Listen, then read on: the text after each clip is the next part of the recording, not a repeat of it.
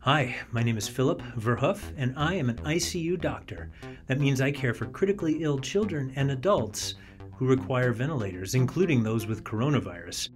Right now, hospitals, doctors, healthcare workers, we need PPE, personal protective equipment. We don't have it.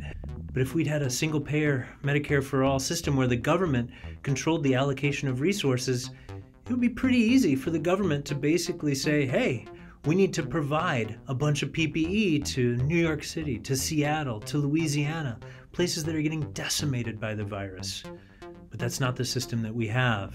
Right now, we're entering into a recession. The unemployment rate is spiking, and that means that the uninsurance rate is also spiking. Because, of course, in the United States, we tie health insurance to employment.